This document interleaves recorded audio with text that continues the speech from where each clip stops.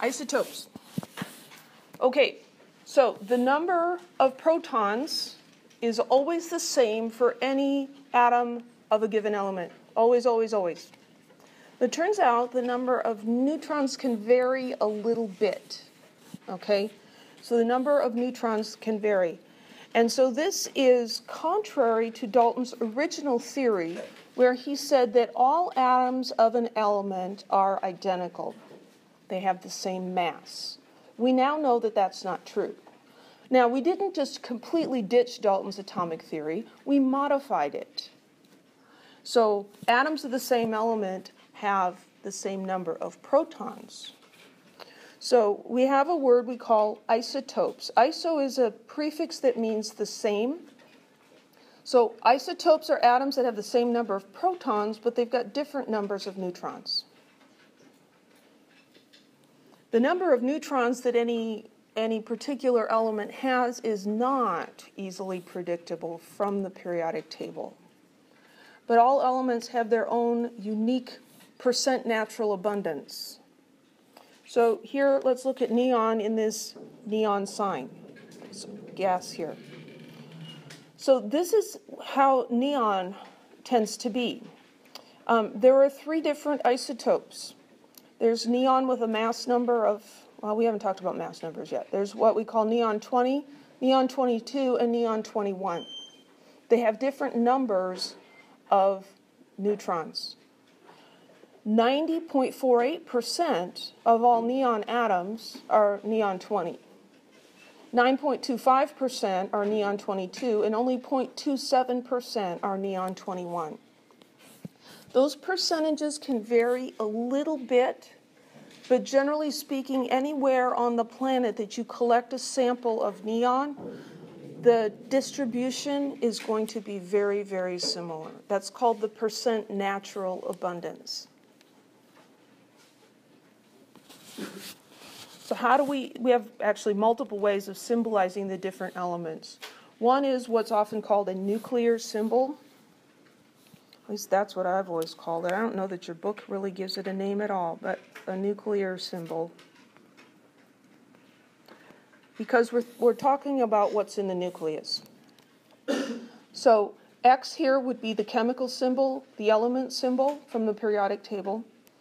Up here, A is the mass number and Z is the atomic number. We talked about the atomic number. It's the number of protons.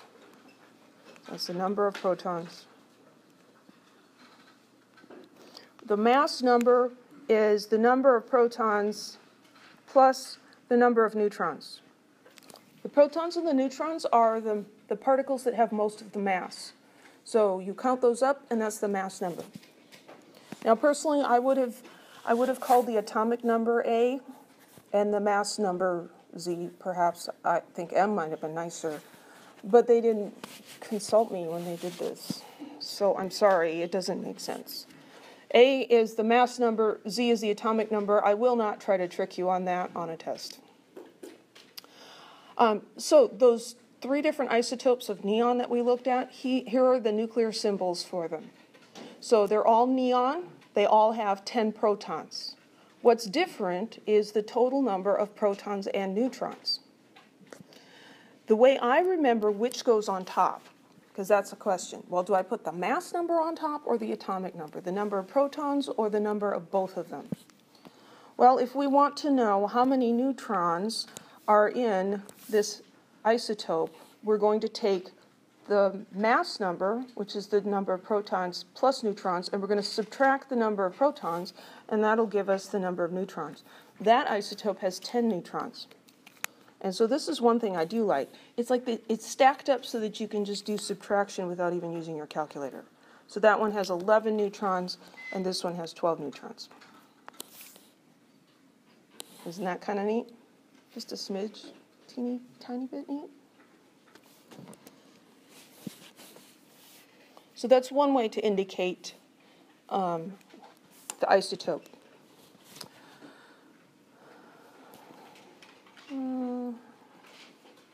Yeah, we're coming to the other one. So the mass number is the sum of the number of protons and the number of neutrons. To figure out the number of neutrons, you just subtract Yeah, I kind of already said that. Another way to indicate an isotope is to take the chemical symbol followed by the mass number, or the whole element name followed by the mass number.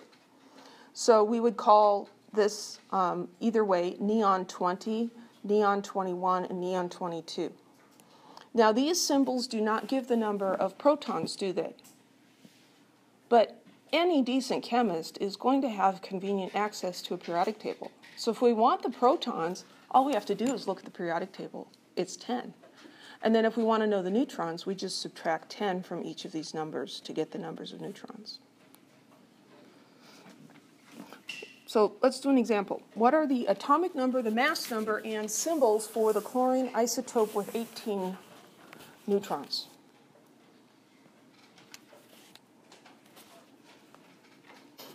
A little Wi-Fi glitch there. Okay, so what's the element symbol for chlorine? Cl. Yeah, well, pick a pen. Silly. Come on.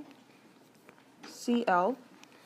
So they're telling us that it has 18 neutrons. How many protons does it have?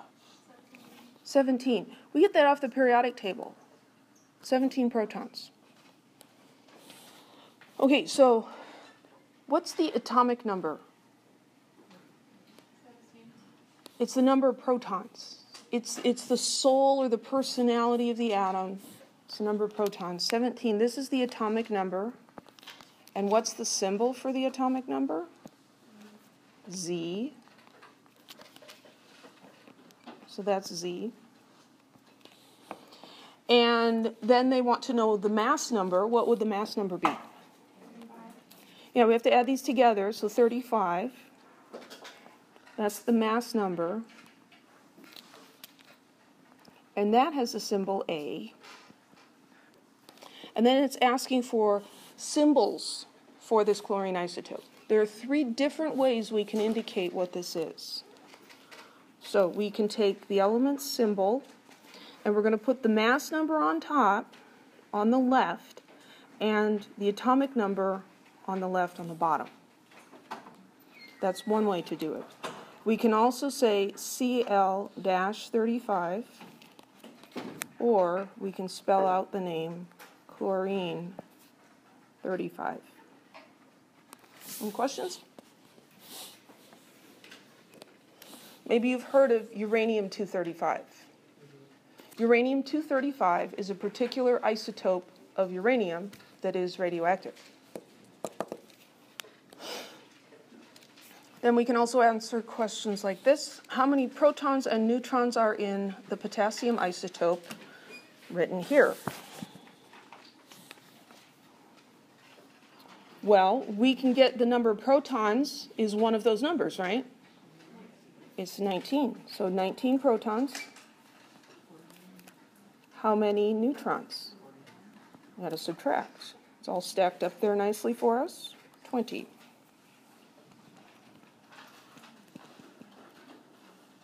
Again, this is simple math, but it's just strange and takes a little getting used to.